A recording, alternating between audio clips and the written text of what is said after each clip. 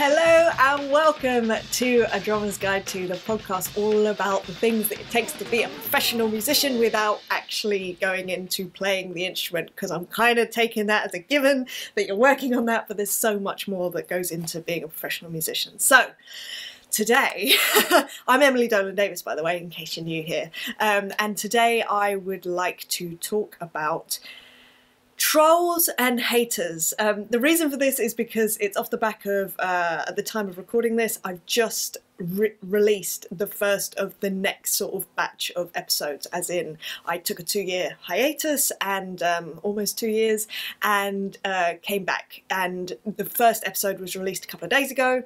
Now, when I tell you, the response has been just so wonderful and spectacular and just so kind and just all the things that I love about the sort of base of people that seems to have come together through A Drummer's Guide to. It's been wonderful, and the love, I just feel so much love from so many of you, and like, thank you, first of all. You are wonderful humans and I appreciate you so much, you'll never know. However, along with that did come some trolls! Woohoo! So I'll go into why my reaction is like happiness in a moment, but I feel like everyone has to deal with trolls or haters in some kind of capacity throughout life.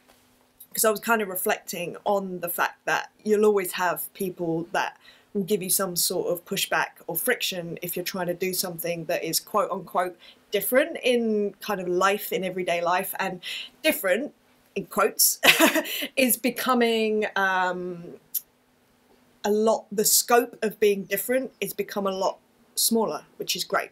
And what I mean by that is that things that may have seemed different and odd and strange when I was growing up do not seem strange anymore, which is awesome, and it makes me happy. And like I say, I'm going to go back to when I was in school, and when I was in school, being a female and playing the drums was strange. It was very odd.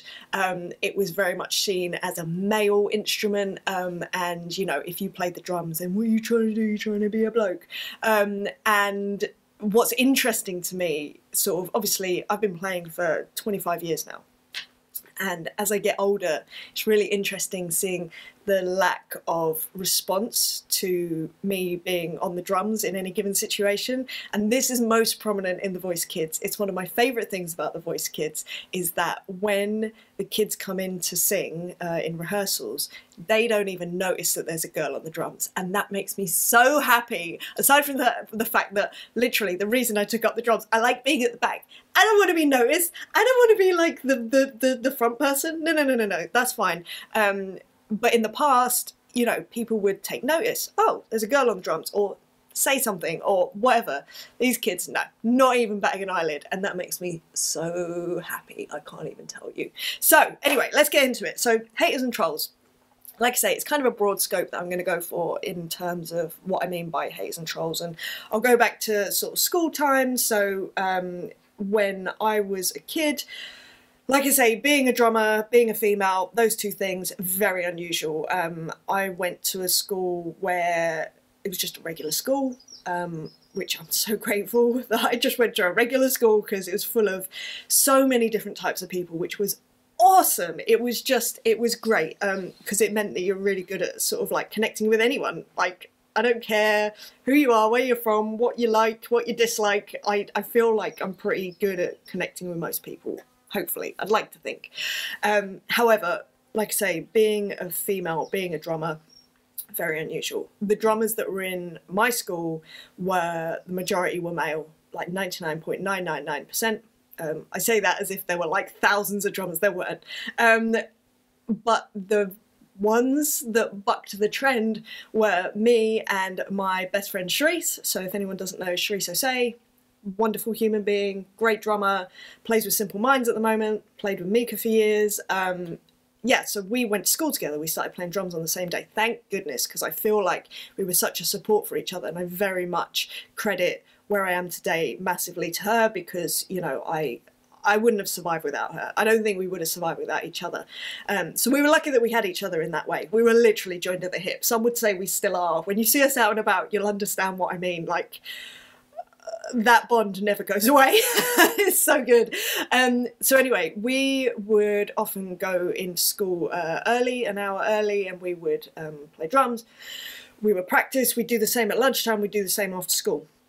Which is great on paper, but then when you're also sort of 13 years old, 14 years old, and you know you're part of a group of girls, you know, your girlfriends. There were about 6 of us in this group, me and Charisse and these 4 other girls, and when they would be like, oh yeah, like this lunchtime, let's go do that, and Charisse and I would be like, no, we're gonna go drum, we're gonna go do drums, we're going to go practice, or we've got a band rehearsal with XYZ, or you know there's an A-level performance, we have to practice for that, as in the A-level students, we would be playing with them when we were like 12, 13, 14, and that was often met with, why are you doing that?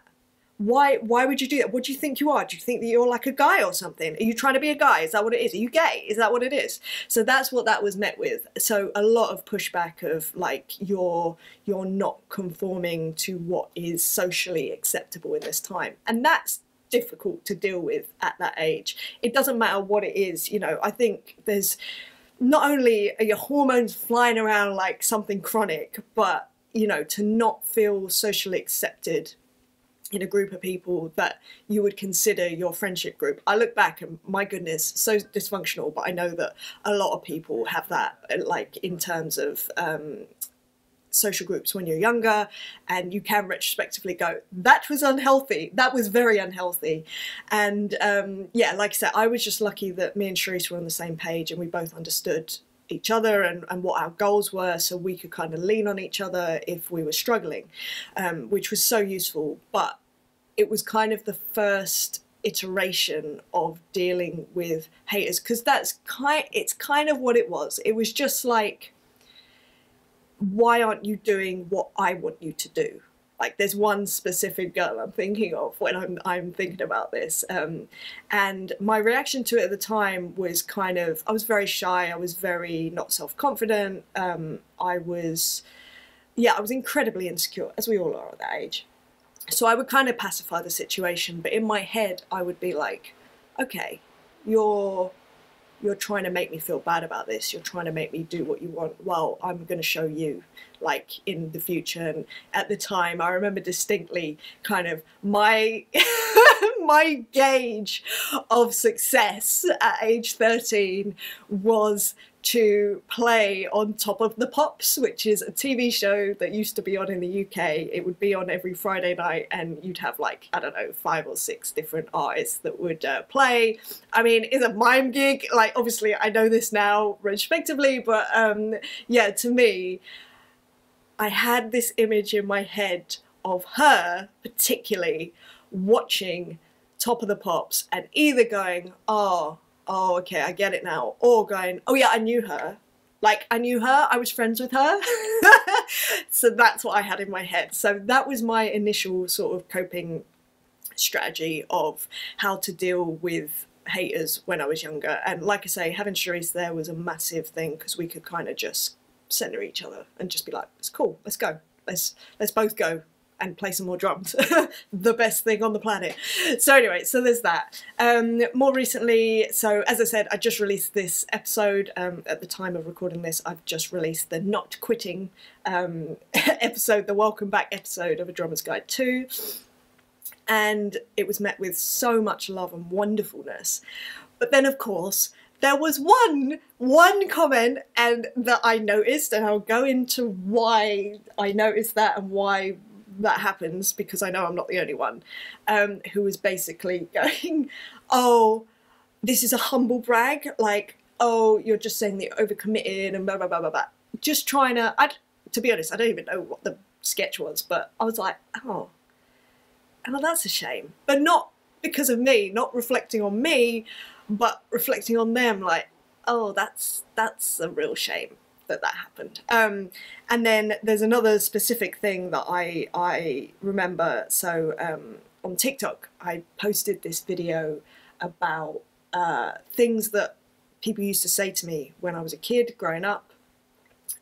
Things like girls can't play drums, like, oh, you know, just all the sort of negative things of like, I didn't know that girls could play drums. Oh, that's interesting. Do you need a hand? Like, if you want to take a break, you know, let me know and I'll take over. Or, you know, just this kind of preconceived idea, I suppose, that I wasn't able to do what I was there to do because I was a female, which is insane. But there we go. It's the time that I grew up in and that was my experience. So anyway, I put up this TikTok thing, quite a light-hearted sort of thing of like beginning with those things that were said to me and then followed by a series of pictures of me playing and videos of me drumming and just like, well, I did it anyway sort of sketch. That's kind of the thing, trying to help inspire other people. Anyway, I got this comment. It was so funny. It was a fella saying, so again, had so many wonderful comments, so many lovely comments, and just people really enjoying it and connecting with it. And I was like, yes, this is awesome. This is why I do this.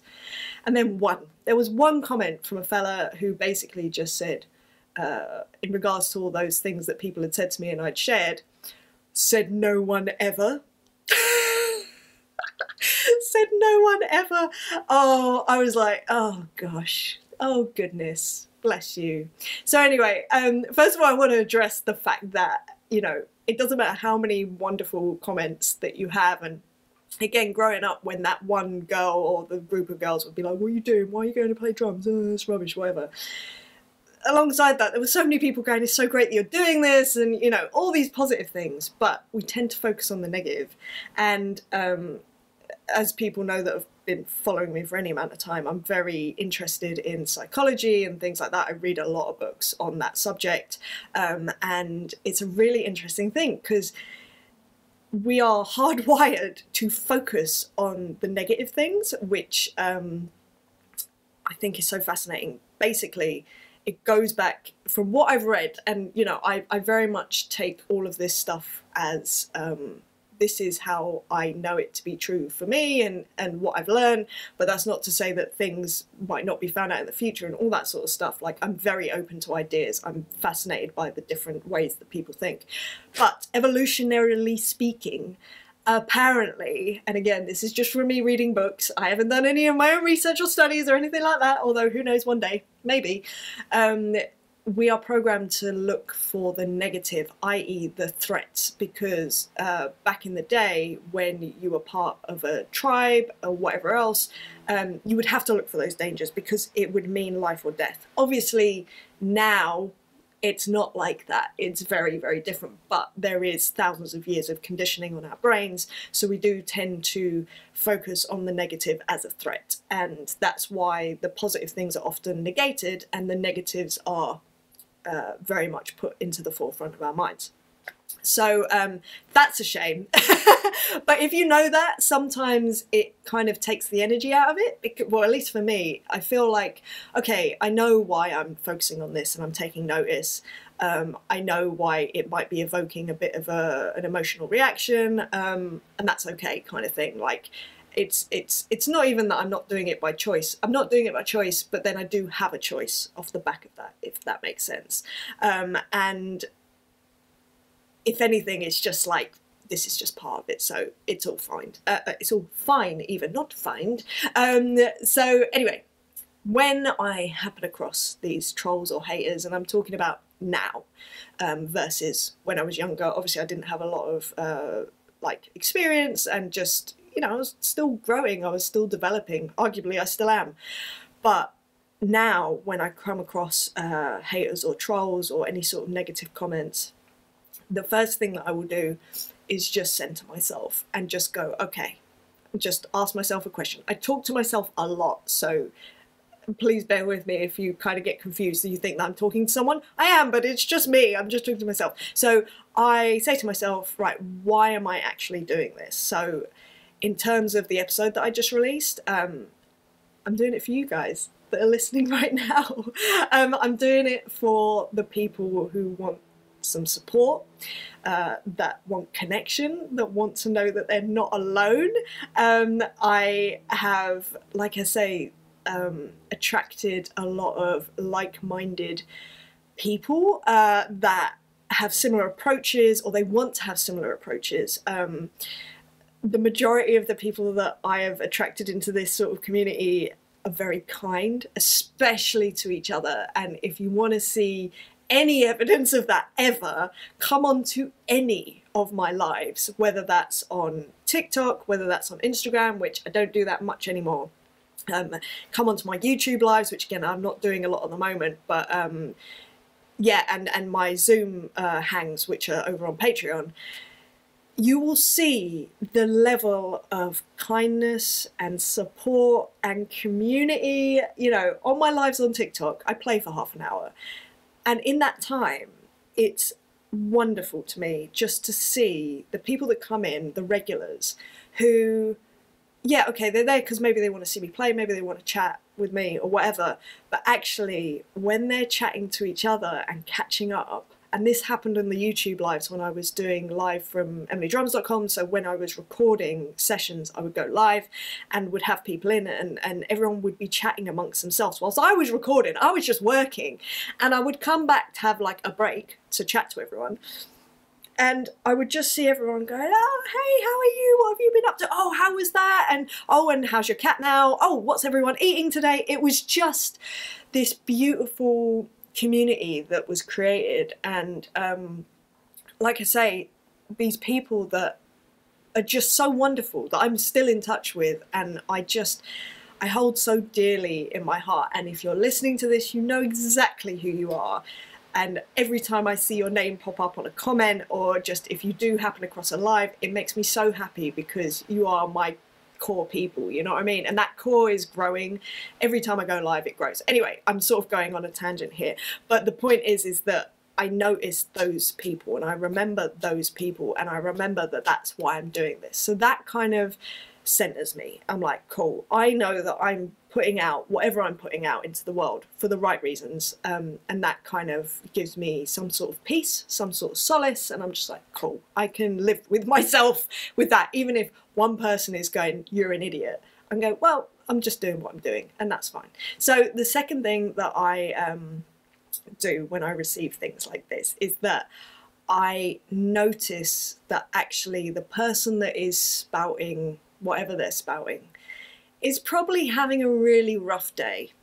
And I hope it's only a rough day, but the reality is it can be a rough week, a rough month, even a rough year, and their way of coping with that is to lash out at others. And I try to lead with some sort of compassion towards that and just go, oh gosh, what a nightmare for them. Like, isn't it terrible that they have to do that to feel better? Like, that's such a shame. And it makes me feel sad, genuinely. And again, I had this with this person who was saying, oh, this is a humble brag, blah, blah, blah, blah, blah. Now, this video that I put out, it was to kind of say, oh, the new episode is out. You could read it as a humble brag. You could, and that's fine if they wanted to see it like that. But there was so much more to that video, and the fact that they focused on that, I just found so heartbreaking, because I can imagine that that kind of attitude is taken into other areas of their life. And I do believe that what you focus on is kind of what you focus on is what you believe, which is so sad to me, because anyone that knows, I've struggled a lot with depression in my life, and anxiety and stuff like that. But I'm in a place now where I'm able to consciously focus on the great things in my life. And oh my God, I have so many things to be thankful for. I always have. And knowing that and actively doing that is something that's invaluable. But what comes with that is you often notice how people with maybe a more negative attitude, you will notice what they focus on in a situation where you can see all the positives that they have in their life and they just can't see it. And I understand that because, like I say, when I was suffering really badly with depression, I was in exactly that same headspace, and it's a nightmare and it's so difficult to get out of, nigh on impossible at times, and all you can see are the negatives. So again, when I read any sort of like negative comment like that, I feel so much empathy of like, oh, I may not have been where they've been, but I have some understanding of what it feels like to only be able to read everything as a negative situation and put a negative spin on everything. These days, as I say, I actively try and put a positive spin on everything, and I'll probably do an episode on that actually. Funnily enough, my cousin commented and was like, I want to know how you stay so positive about everything. Oh, my cousin, oh! I'm getting to see my Canadian cousins in a couple of weeks and I'm so excited. They are like some of my favourite people on planet Earth. They're so brilliant. So anyway, that's kind of where I start with in terms of my headspace when I get these comments. And don't get me wrong, when I first read negative comments, sometimes they do hurt and I'm like, oh, that sucks. But then I try and get into this mode of like, okay, this probably isn't about me, like they're probably projecting onto me, so actually that's a shame. That's a shame that they're feeling like that. So then I go from there and I'll do a number of things. So either I will, depending on the level of like what's going on, I'll either ignore the comment and just move on with my life, which is fine. I've done that a few times and it's kind of fine. It does sort of sometimes niggle at me, and even now there's certain comments that I have just left that weirdly I don't even remember what they said. Oh, in fact no, one of them I definitely do, but I definitely remember how they made me feel. I don't even remember who left them. I don't remember names or anything like that, and it's kind of like I'd rather respond in a kind way to, I don't know what it is. It's kind of like, I know you're being mean to me, but I just want you to know that I'm here, sort of thing. So I do a number of things. So I either offer some sort of kind, what I deem as kind response somehow. I sort of try and circumvent it, and yeah, just to try and like,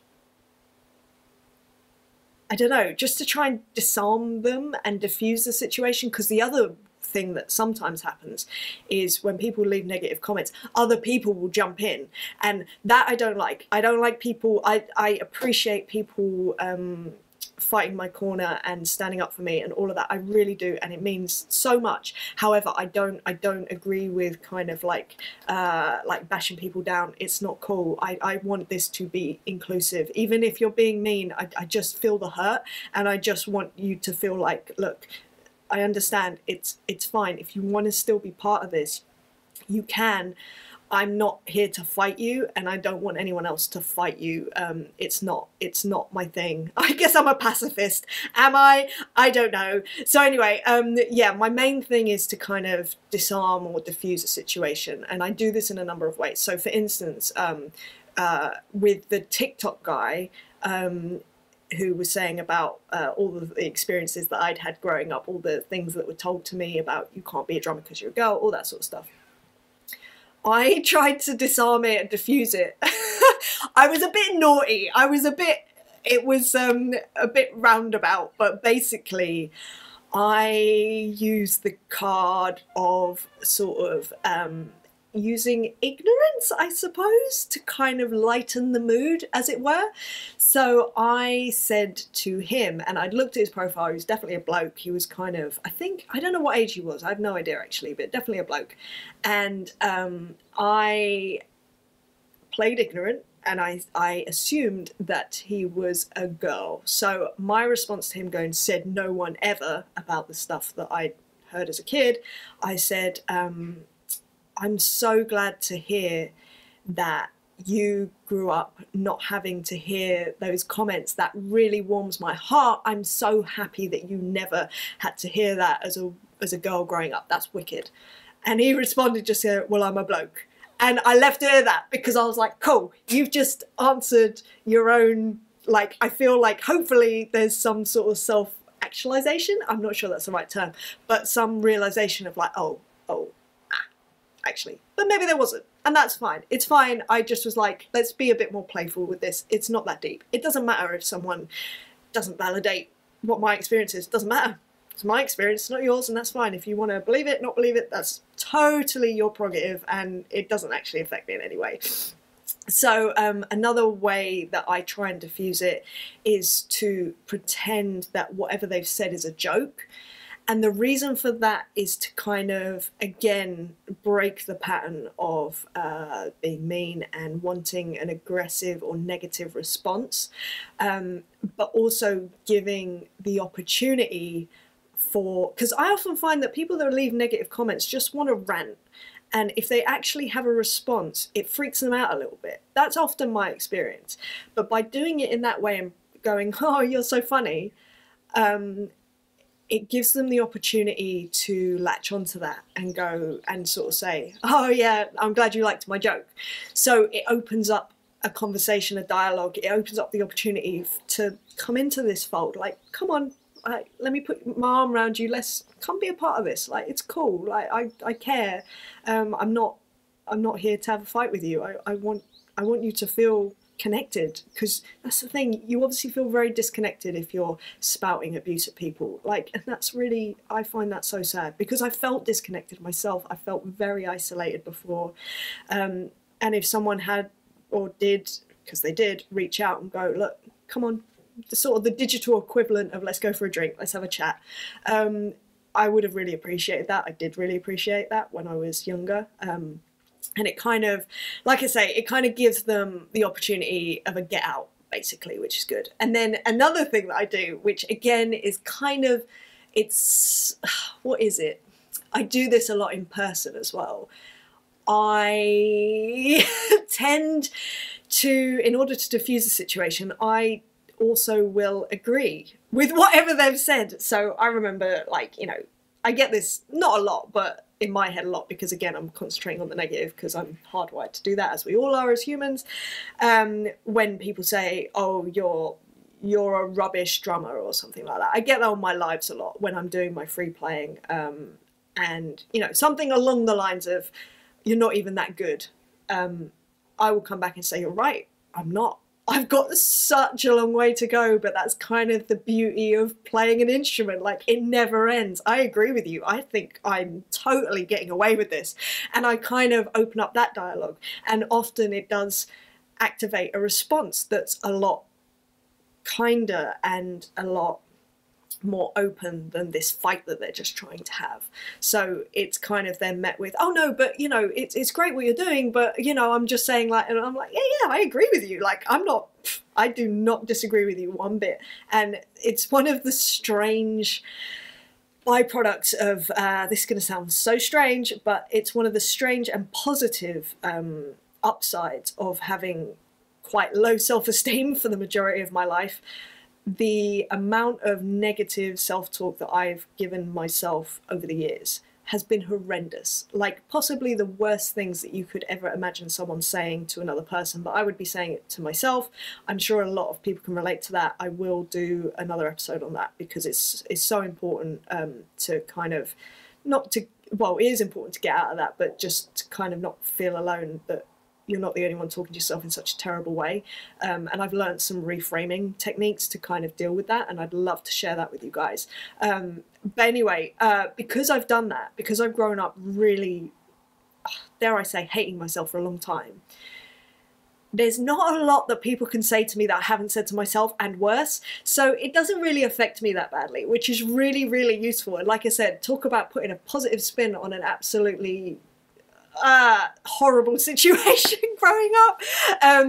So yeah, so that's kind of how I deal with trolls and haters, the main ways that I deal with it. Obviously every situation is different, there might be slightly different things that I do, but those are kind of the crux of how I deal with any sort of negative attention, if you like.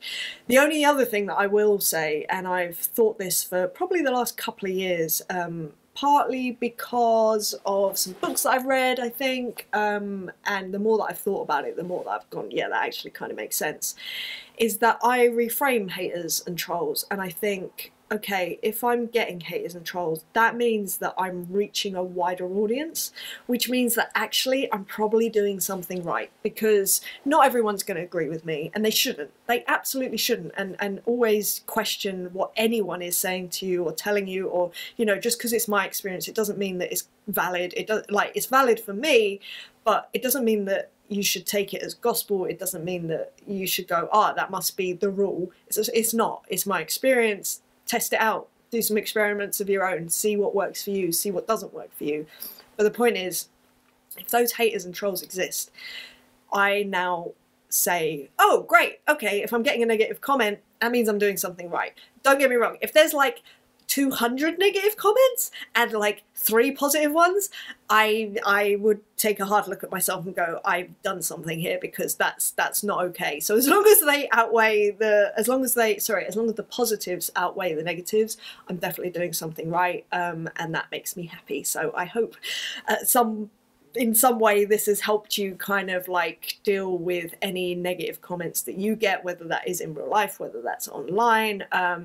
You know, there's always a way to look at things to gain some sort of positive thing. The other thing with haters, you know, even if that makes them feel better, and if they genuinely believe, for instance, you know, they watch me play and they go, you're not even that good a drummer. If that then, and I say this a lot, but if that then makes them go, I can do better, and I'm going to take action on it, that is the best thing I can hear in my life. Like, I really don't care how you get there, as long as it gives you the confidence to then do it.